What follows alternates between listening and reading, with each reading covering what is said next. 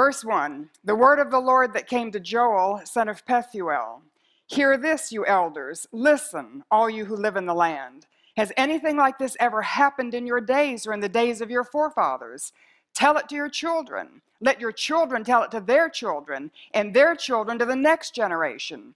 What the locust swarm has left, the great locusts have eaten. What the great locusts have left, the young locusts have eaten. What the young locusts have left, other locusts have eaten. Wake up, you drunkards. Weep. Wail, all you drinkers of wine. Wail because of the new wine, for it has been snatched from your lips. A nation has invaded my land, powerful and without number. It has the teeth of a lion, the fangs of a lioness. It has laid waste my vines, ruined my fig trees, stripped off their bark, thrown it away, leaving their branches white. Mourn like a virgin in sackcloth, grieving for the husband of her youth. Grain offerings and drink offerings are cut off from the house of the Lord. The priests are in mourning, those who minister before the Lord. The fields are ruined, the ground is dried up, the grain is destroyed. New wine is dried up, oil fails. Despair, you farmers, wail, you vine growers. Grieve for the wheat and barley, because the harvest of the field is destroyed. The vine is dried up, the fig tree is withered, pomegranate, the palm, and the apple tree. All the trees of the field are dried up. Surely the joy of mankind is withered away. Put on sackcloth, O priests, and mourn. Wail, you who minister before the altar. Come, spend the night in sackcloth, you who minister before my God. For the grain offerings and drink offerings are withheld from the house of your God. Declare a holy fast. Call a sacred assembly. Summon the elders and all who live in the land to the house of the Lord your God, and cry out to the Lord. Alas for that day, for the day of the Lord is near. It will come like destruction from the Almighty. Has not the food been cut off before our very eyes? Joy and gladness from the house of our God. The seeds are shriveled beneath the clods. The storehouses are in ruins. The granaries have been broken down. The grain is dried up. How the cattle moan. The herds mill about because they have no pasture. Even the flocks of sheep are suffering. To you, O Lord, I call. For fire has devoured the open pastures, and flames have burned up all the trees of the field. Even the wild animals pant for you, and streams of water have dried up, and fire has devoured the open pastures. Oh Lord, we ask, please, help us make sense of a passage that doesn't seem comforting, it doesn't seem encouraging, it doesn't even seem comprehensible. So we ask that you take this and help me as I share the message I feel you have put on my heart. Lord, put a guard over my lips. Don't let me say anything that's not true, that's not from you, but help me help these people make sense out of your word. Lord, we believe you're speaking tonight, that you've called us together to hear a word from you. So like little Samuel, speak, Lord. We're listening. So Holy Spirit, speak to us, we pray. And we give you the glory and the praise in Jesus' name. Amen. You know, if you're a fan of NCAA basketball, you know when the season ends, right? I know Sylvia Hatchell knows when the season ends.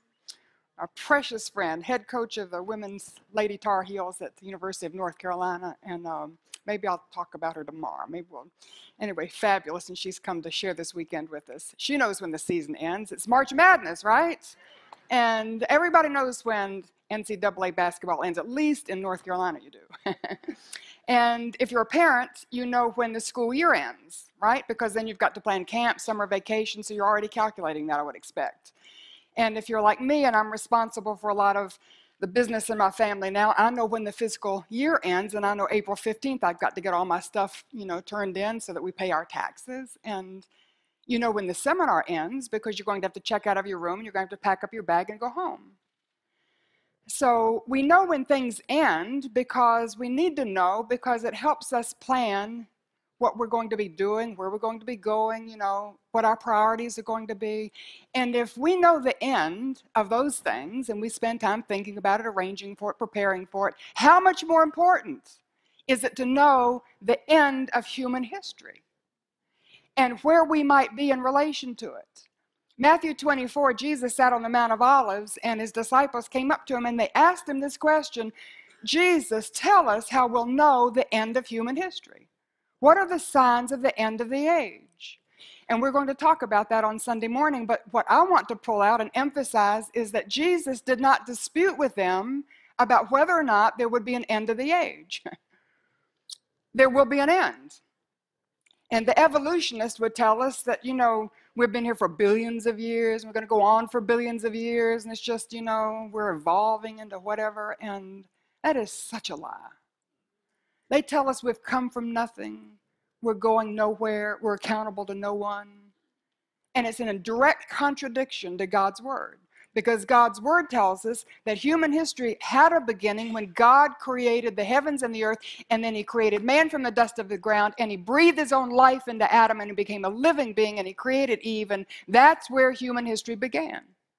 And human history has a midpoint. And it doesn't mean that history is equally divided in half, two equal halves. Just there's a point on which all of human history pivots, and it's the first coming of Jesus. His birth, his life, his ministry, his death, his resurrection, his ascension, that's the midpoint of human history. And human history, just as it had a beginning, just as it has a midpoint, it will have an end. And it ends, as Joel has pointed out, in the spectacular, great, and terrible day of the Lord, when Jesus Christ comes back visibly, physically, to the Mount of Olives to reign and rule this world from the city of Jerusalem. Praise God.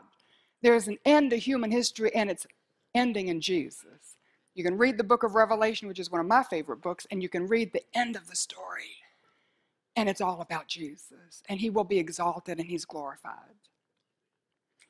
So let's go back to the disciples' question.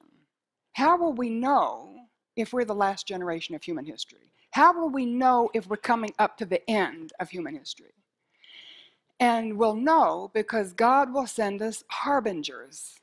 What's a harbinger? Harbinger is like an omen, like a forerunner, like a warning.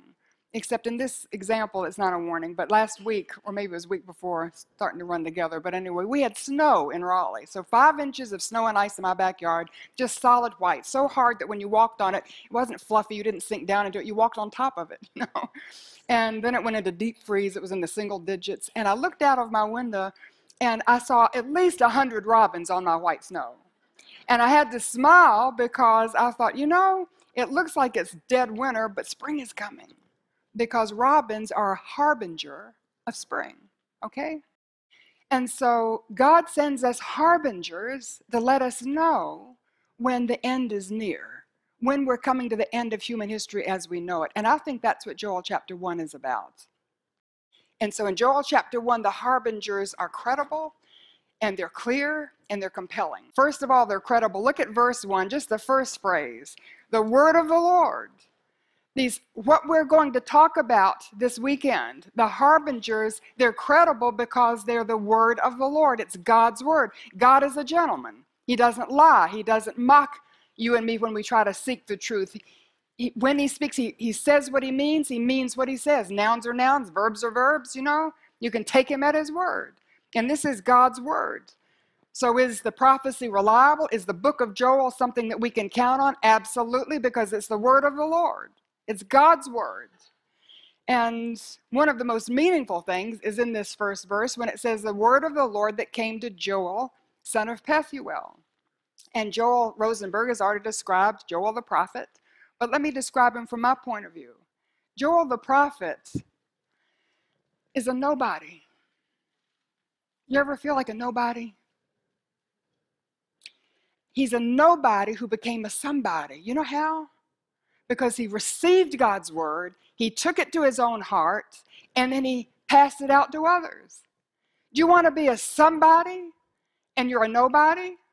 Then you read God's word, and you apply God's word, and you study God's word, and you obey God's word, and then you share God's word with somebody else, and you'll be a somebody in heaven's eyes.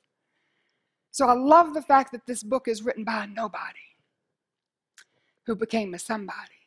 And Joel Rosenberg, it's going to get confusing, sorry. But quoted all the times that Joel the prophet is quoted in the New Testament. Can you imagine this little nobody whose writings were quoted by the Apostle Peter on the great day of Pentecost? Now that's something. And his words recorded in Scripture for all eternity. And so nobodies can become somebodies when they receive the Word of God and they internalize it and they live it out and then they share it with others. And I'm assuming that Joel the prophet gave his message out verbally because they couldn't text, they couldn't email, they couldn't print books, So I'm assuming he went around preaching this word. But then God said, Joel, I want you to write it down. Why? Because he wanted Joel's message, I believe, for you and me today. And Joel Rosenberg was saying that we don't know anything about Joel the prophet. We don't know if he came before captivity or after captivity. We don't know if he was a prophet to the northern kingdom or the southern kingdom. So you know why? I think because God wants us to know that his message transcends all that.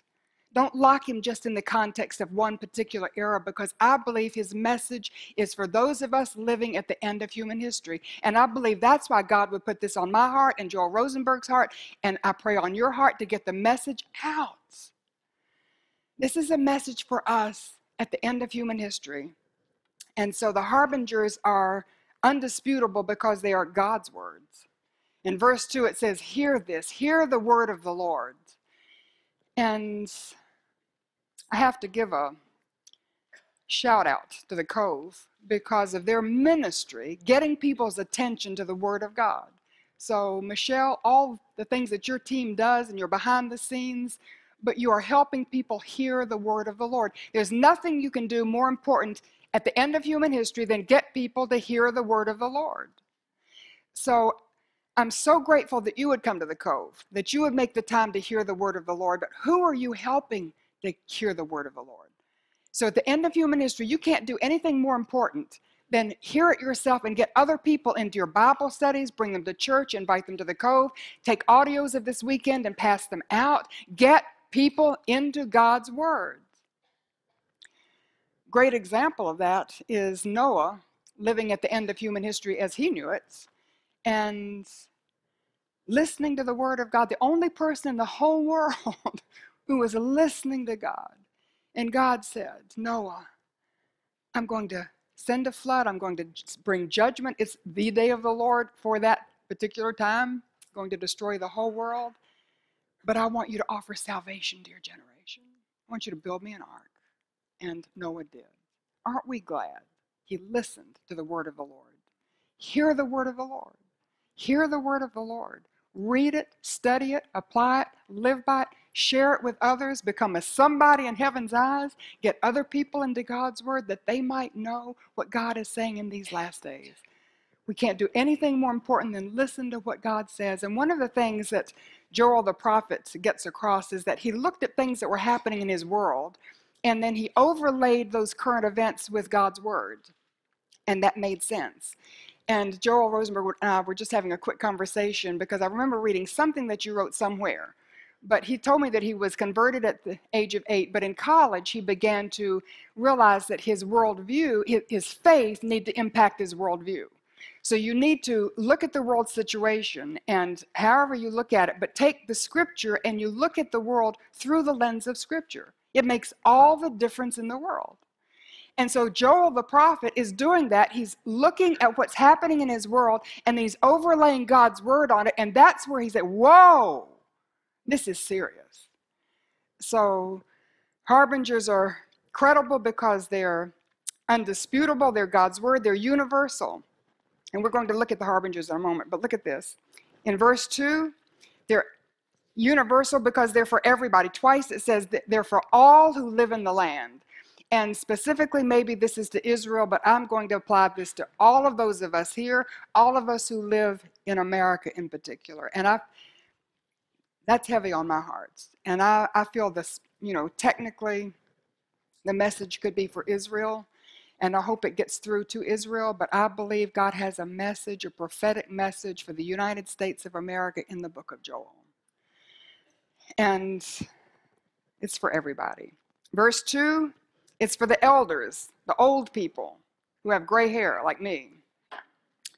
Verse 3, for children and grandchildren, the young people, the millennials, the Generation X's and Y's, and I don't even know how they label them all now. The ones, who have pierced tongues and pierced noses and purple hair and have iPods and iPads and wear hoodies and tattoos, and it's for them, all right? Verse 5, the drunkards. And to me, those are just people who sin openly. They're drunk. They don't even know they're drunk. They're staggering down the road. And it's people who just sin and they flaunt it. And they march to insist on their rights to it. And they're just wicked and they don't care who knows it. And they just enjoy their sin and they're just dragging other people into it. It's for them. It's for the priests. Verse 9, 13. These are the people who are all buttoned up, Religious people keep traditions and rituals, and they think they're right with God because they do all the stuff, and they're self-deceived, thinking they're, okay because they keep all the rules. It's for them. Verse 11, it's for the farmers, the working people. Verse 14 repeats, it's for all who live in the land. It's for everybody. Specifically, it's for you, and it's for me. It's for God's people who are called by God's name, who need to humble themselves and pray and seek his face and turn from their wicked ways. And if they don't, that's the warning. So, who will be caught by surprise by the end of human history? Don't let it be you. Jesus said, don't let it catch you like a thief. You and I need to wake up, pay attention to what's happening. The warnings are undisputable, universal, and they're unique. In verse 2, he says, nothing like this has ever happened before. Actually, he put it in the form of a question, but he was meaning nothing like this has ever happened before. That these things are unique to this generation. And he's talking about a locust plague. But I want to think, what is unique to my generation? What in my lifetime has never happened before? Something I would tell my children and my grandchildren. And, I think there are things like technology. You can now wear your computer on your wrist. And just think of computers and the changes in that, or the cell phones, or the communication, the World Wide Web. You think of weapons of war and mass destruction, the nuclear bomb and smart bombs, and think of medicine and the cloning. I pray not of human beings, but cloning of animals and other things they're doing just in my, and travel, that we've walked on the moon in my generation. Seems like lifetimes ago, doesn't it? But just in this, what is unique to this generation? And then we can talk about disasters, which we're going to talk about in a moment. But Hurricane Katrina wiped out an American city. 9/11 changed us forever as a nation. And so many other things we're going to talk about in a few moments. But the warnings are unique. They're something that's happening in this generation that hasn't happened before. So listen to me, stop pretending. Stop thinking that, we're just going through a cycle and how it swings this way and then it swings that way and we're going to come back somewhere in the middle. And I believe with all my heart, with deep conviction, we're living at the end of human history as we know it. So wake up. The harbingers are credible because it's God's word to you and me through a nobody who became a somebody for this generation, I believe. And the harbingers are clear. I believe this is the end, and we know because God sends these harbingers, and I've put them in categories. Just makes it easier for me. But they're disasters. And in the Old Testament, when God couldn't get the attention of his people, and he couldn't get them to listen to his prophets or listen to his word, then he would send a disaster, like a locust plague, like an invading army, to wake them up, to get their attention. And I believe that's what he's doing in our world today. And so Joel says these harbingers will come as a series of disasters, and they're not sequential. They can all happen at the same time, which is what I think is happening, which makes them so incredibly unsettling and maybe unique to this generation. But the first one, environmental disasters, and that is the locust plague in verse 4. And the locust plague just came in. The locusts came in and ate everything progressively, you know, through all the stages of the locust until nothing was left. And it was an environmental disaster. So what record-breaking, and Joel says nothing like this has ever happened before. So what record-breaking environmental disaster can you think of? And I'll just go back the last 2 years, okay? And you can go back if you want for a generation, but we don't have time. So I went back to 2013. Hurricane Sandy was called the Frankenstorm. $65 billion it cost. Destroyed the coastlines of New York and New Jersey. Moore, Oklahoma saw a tornado that was a Category 5 with winds of 200 miles an hour. In Yosemite, there was a rim fire that burned for 10 weeks. It was the largest Sierra blaze in history. Colorado flooded in 17 counties, and those are just a few. We'll go over some more on Sunday. 2014, that was the hottest year on record and the coldest winter on record. Isn't that interesting? And there was the winter was 35 degrees below average for 2/3 of the nation. The drought in California went into its 3rd year. There was an earthquake in Napa Valley that cost $2 billion. The snow in Buffalo went to 7 feet. And then we have 2015. Very young, but Denver had a snow in February that broke a record that had been held for 103 years. Boston broke their all-time record. And I know in North Carolina we've broken already records for cold. And that's just in 2015. And so increasingly we're seeing things ratchet up, aren't we? So it's just the environmental disasters are getting worse and worse and worse, and don't pretend that they're not. And you know that because of the record-breaking. And something maybe broke a 100-year record, and then it's a 10-year record, and then it broke last year, and then they're just breaking records every year, and they're just shattering the record books. Harbingers, warnings. So don't dismiss God's warnings because they come through the environment. And people say it's global warming, it's the polar vortex, it's El Nino, or, you know. Joel the prophet would tell you that behind those environmental disasters is God, who's trying to get our attention. And social disasters. Verse 5, wake up, you drunkards, and weep. And substance abuse, drugs, alcoholism is an epidemic in the United States. Alcohol-related accidents are the leading cause of death in young people. Did you know that? I didn't know that till I did research on this. We spend more money on alcohol than we spend on cancer. #1 drug problem in America. And it's directly related, involved in 73% of felonies, 73% of child beatings, 41% of rapes, 81% of wife battering, 72% of stabbings, 83% of homicides. That's a disaster. And drug abuse, whether it's, you know, prescription drugs or heroin or cocaine. The latest one that seems to be sort of, you know, not so bad is marijuana. Marijuana has been legalized for entertainment or for recreational use in 4 states. 23 states recognize it for medicinal purposes. 2/3 of high school seniors say that it's not bad for you, it's okay to smoke marijuana. If you smoke it on a regular basis, it's been proven to lower your grades, you're less likely to graduate, you have depression, you have a lower income, you're more likely to be unemployed, and regular use leads to a drop of 8 points in your IQ. It's a disaster. Active shooters, you know, people that just go out and shoot people, like Sandy Hook, Fort Hood, Kansas City Rest Home, Virginia Tech, the Washington Navy Yard. Who would ever forget Columbine?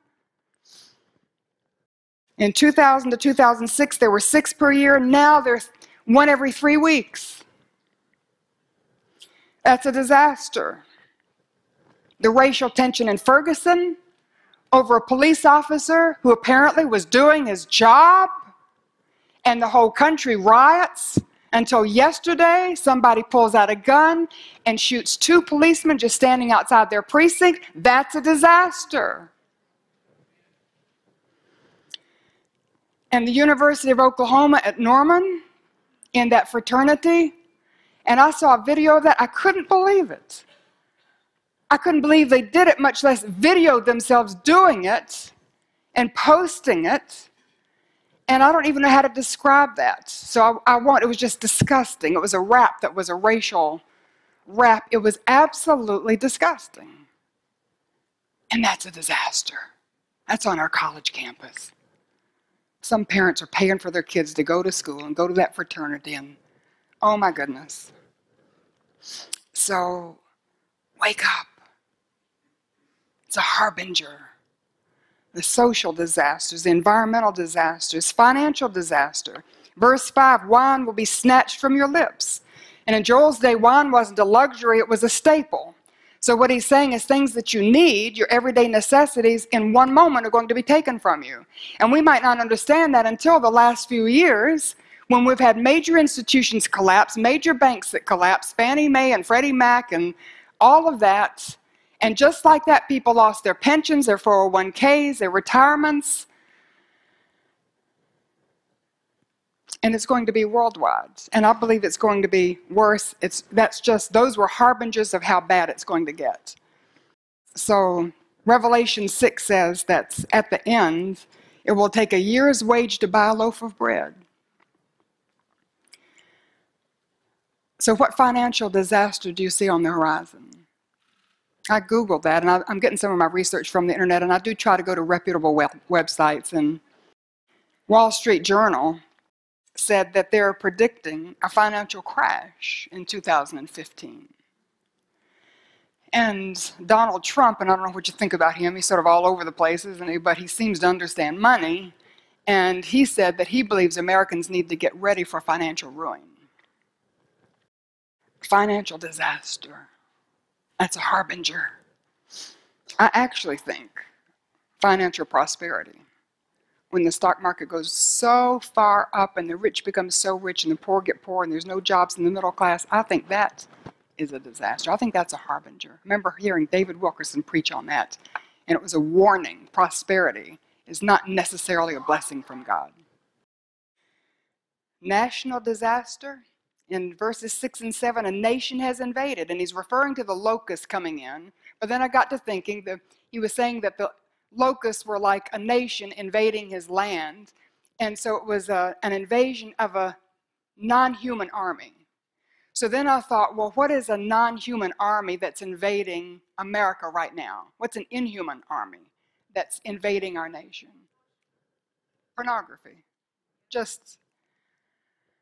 And 50 Shades of Grey. If you have read that book, if you've gone to see that movie, I hope your face is 50 Shades of Red. Don't go near it. It glamorizes. It makes entertainment, sexual violence, and abuse of women. Where are the women's rights? Where are the women's lib people? Where are the feminists that rise up and say, don't do that? It's pornography. And every time I turn, my website, my homepage when I go online is a news service. And on the news service, with all the news items, are little thumbnail things of pictures that I think if I was a young person, I wonder if I would click, and they just suck you into pictures that, in my mind, used to be in Playboy and some of those other dirty magazines that were behind the counter, and now they're right there on the homepage of a news service. And you know why? Because pornography is big business. Did you know that pornography makes more in 1 year than Microsoft, Apple, Google, eBay, Amazon, and there's one more, all of them put together? Yahoo. Apple, Google, Yahoo, eBay, Microsoft, Amazon, all of them combined. And it's just like a seeping poison, isn't it? And it's not just ruining the young people. And I'm here to tell you, I don't want to digress from the message, but if there's somebody here that's involved in that, listen to me. You bring it to the cross. Bring it to the cross and nail it there. You crucify that. You think it's just harmless. You think you can get by with it. You think it doesn't. It's destroying your spirit. and it has repercussions for eternity. Stop it. That's a disaster, national disaster. I think the worst invading non-human army is unbelief. Secularism, humanism, agnosticism, atheism, that's just crept into the United States of America, one nation under God, in God we trust. And when our president quotes the Pledge of Allegiance, he leaves out under God. That's a national disaster.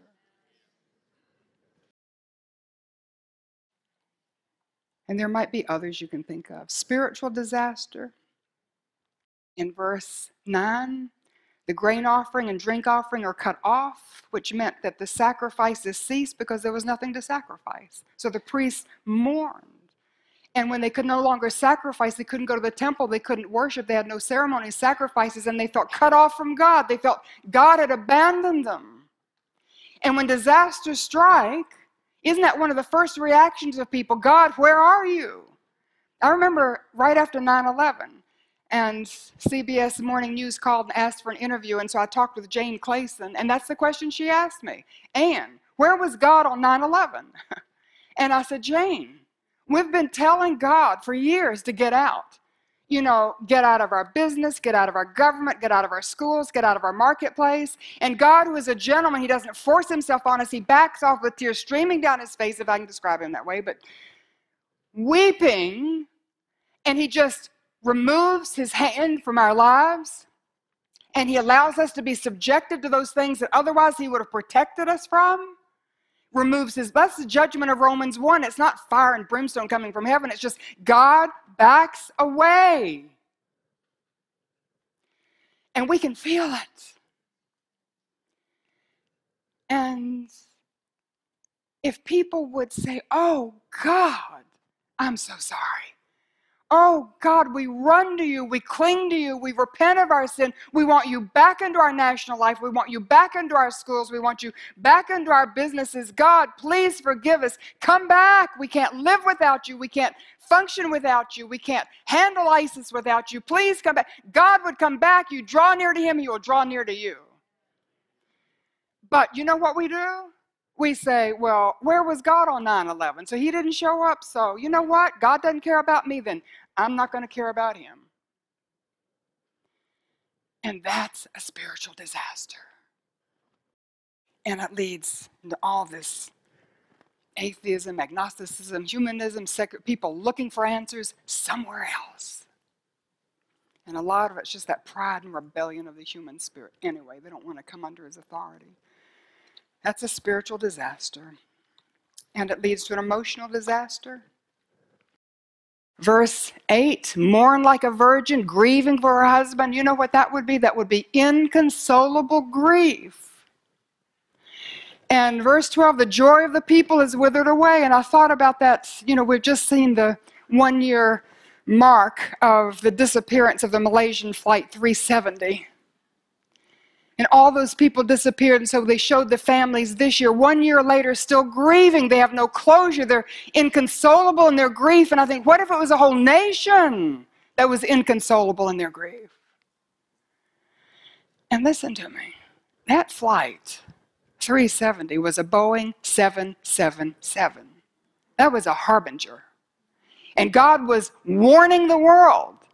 There's coming a day when you're going to see not 200 and whatever people disappear. You're going to see millions of people disappear. And they're going to be your family members and your friends and your neighbors and your spouses and your parents and your children. And just like that, in a twinkling of an eye, they're going to be caught up to be with the Lord, and America will collapse. Think about it. That will be judgment for America.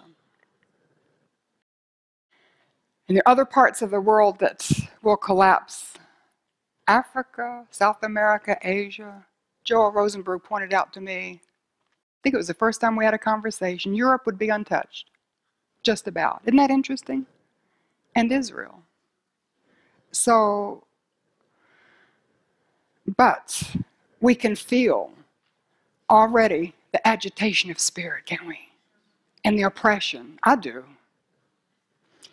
But for a person who doesn't know Jesus, doesn't have the assurance that if somebody took off their head, they're going to instantly be with Jesus, with their Heavenly Father.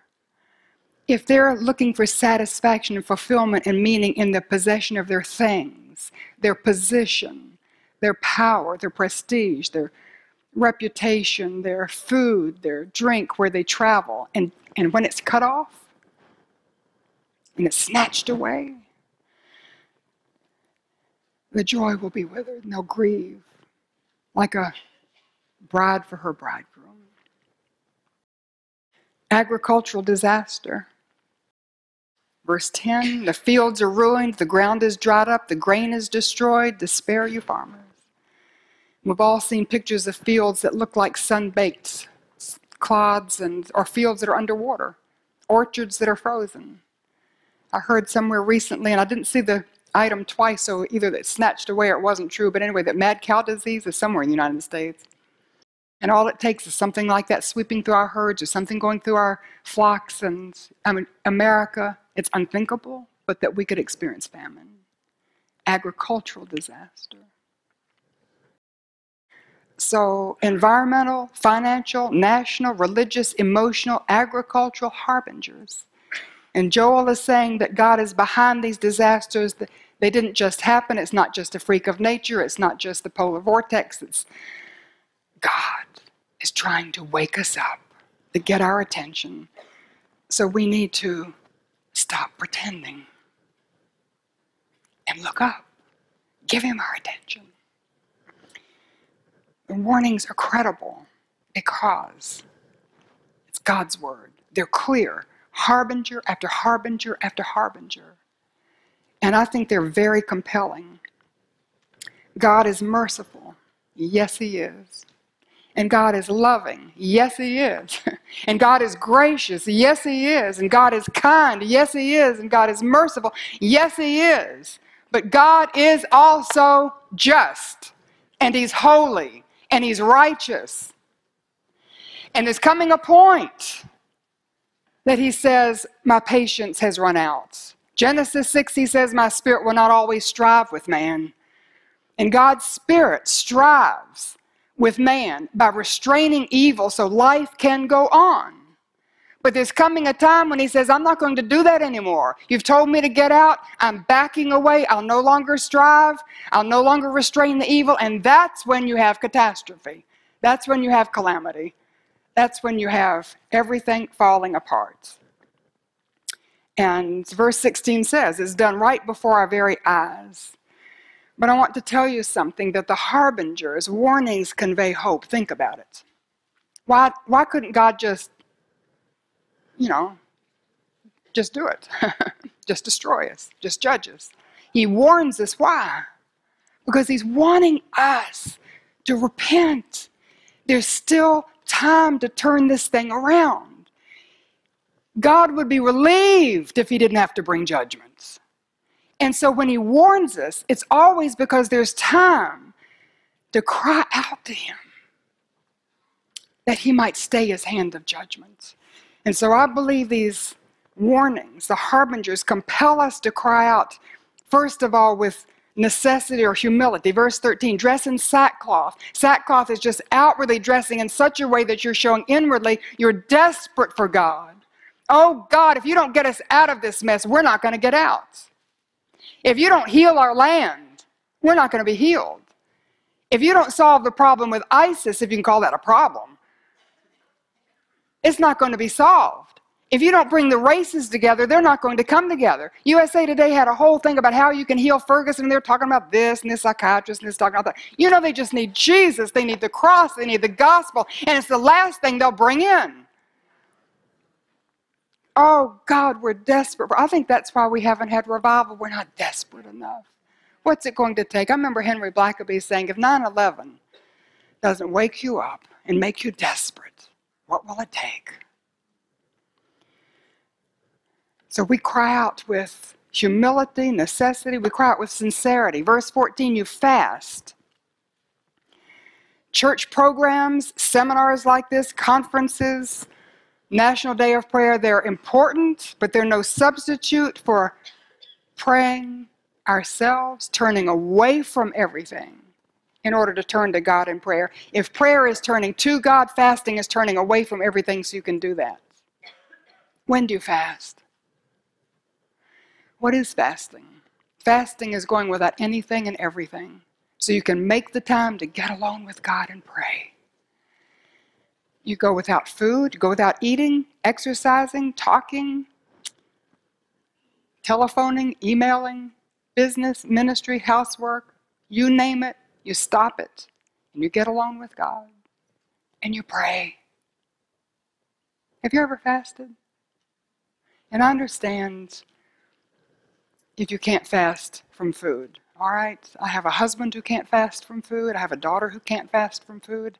So there's some of us that can't fast from food.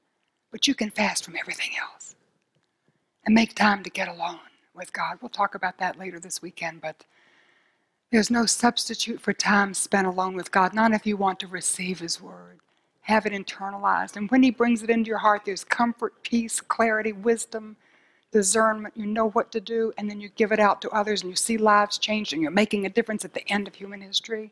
That's a privilege. So you cry out with sincerity, you fast. Jesus said in Matthew 6:7, when you fast. It's not an option. And we cry out with urgency. The day of the Lord, verse 15, the day of the Lord is near. And Joel Rosenberg has defined the day of the Lord. I would just describe it as a day of reckoning and accountability. It's a day when God's patience runs out. And Joel the prophet was saying it was near because I'm assuming he was pointing towards a Babylonian invasion that would take away Judah, or the Assyrian invasion that would take away the northern kingdom of Israel. So the day of the Lord was, in one sense, fulfilled in that way. And I know the ultimate fulfillment is going to be at the end of the tribulation period, as Joel Rosenberg described. But I also believe that maybe if we don't turn to God, He would allow judgment to fall on America. Is the day of the Lord a time of His judgment coming on our nation because of the way we keep shaking our little dust fists in His face? So we cry out with urgency. And Joel says the day of the Lord is near, it's coming, and it's going to be ugly. And so in verse 19, this is the culmination of chapter 1. He says, verse 19, to you, O Lord, I call. And he turns to him in prayer. And I've looked through this chapter. It doesn't tell us how to pray.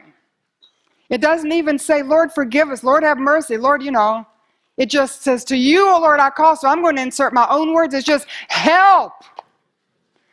God, have mercy. We call on you. Let's be clear about who we're calling on. We're calling on the God of creation, the God of Abraham, Isaac, and Jacob, the Father of our Lord Jesus Christ. We're calling on the same God that the children of Israel called on when they were down in Egypt and they were oppressed by the bondage of the Egyptians, and they cried out to God, and God heard their cry, and He sent them Moses to deliver them. And then they were there pinned with the Red Sea on one side, and mountains on this side, and the desert on that side, and here comes Pharaoh's army, and they cried out to God, and He opened up the Red Sea, and they passed through on dry ground, and He collapsed it on Pharaoh's army, and God heard their cry. And we come to Joshua, and he's led the children of Israel out of the wilderness into the promised land, and there's Jericho straddling his path, and so he leads the children of Israel around Jericho every day, for 7 days. The seventh day they go around it 7 times. On the 7th time, they blow their trumpets and they cry out, and the walls come down. And they take the enemy's stronghold.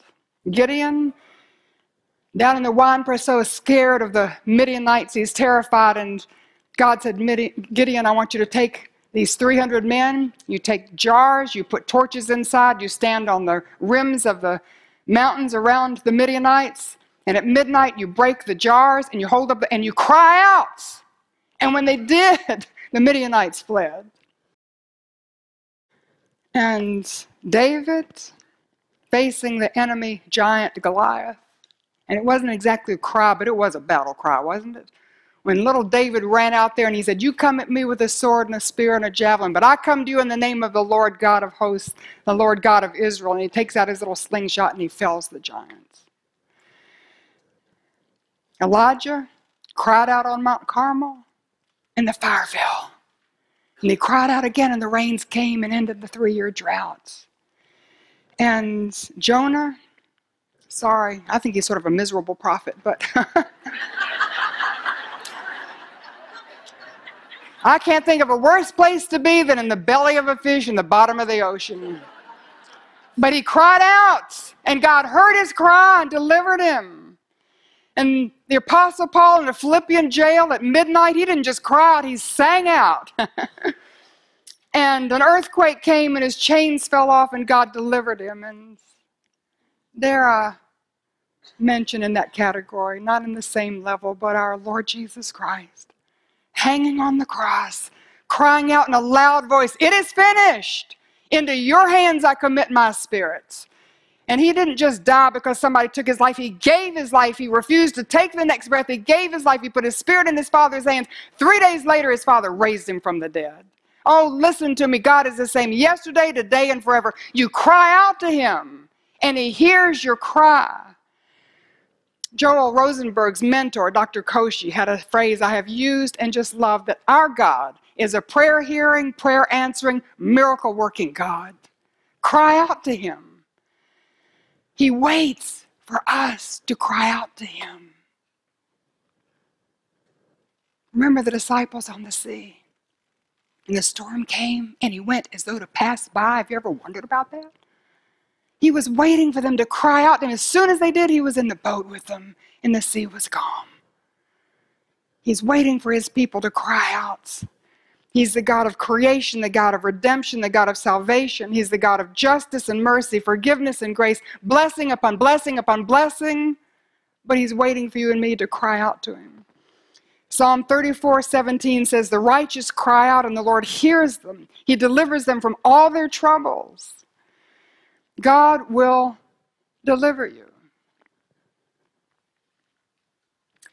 And I just wonder before I conclude, is there somebody here? You're in a day of the Lord. Have you had problem after problem after problem? In your finances, in your health, in your family, in your business? Is God trying to get your attention? Has he brought you here for that purpose? Cry out to him. Go back to your room tonight. Get on your knees. Cry out to him. I'm not going to tell you how. We're not told how in this verse. Just, God, help me. I'm in a mess. Help me. And he may not help you just like that. But you've taken the first step to deliverance. You'll never know if he'll deliver you until you cry out. So cry out. Verse 19, to you, O Lord, I call. Fire has devoured the open pastures. Verse 20, fire has devoured the open pastures. And I read that and I thought I'd misread it. So I went back and he's repeating himself. So is he just beginning to, stutter? And I think, no, you know what? Until we cry out, it's just going to get worse and worse and worse. So nothing is going to solve this except God. The answer is not in politics. It's not in Washington. It's not in finances. It's not in education. It's not in treaties that come and go. The answer is in God's people who are called by God's name, humbling themselves, praying, seeking his face, and crying out to him. So that's my challenge tonight. Would you cry out on behalf of our nation? Would you cry out on behalf of the United States of America? It's time to wake up. God has sent us harbingers for that purpose. And the harbingers are credible because it's God's word. And they're clear, one after another, disaster after disaster. And they're compelling. They compel us to cry out to God. Would you do that? Pray with me, please.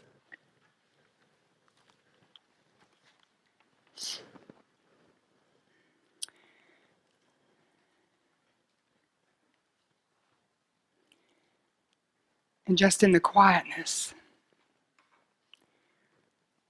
I'm going to ask you to just personally tell God right now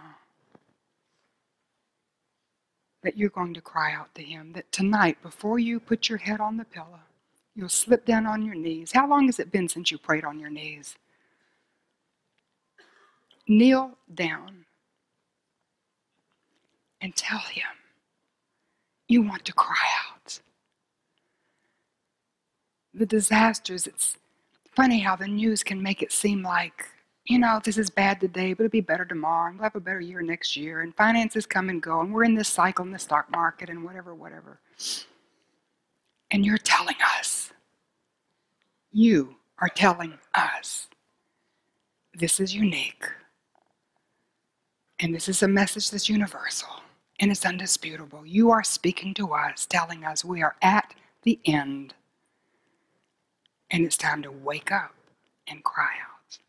So, Lord, tonight, we make that commitment.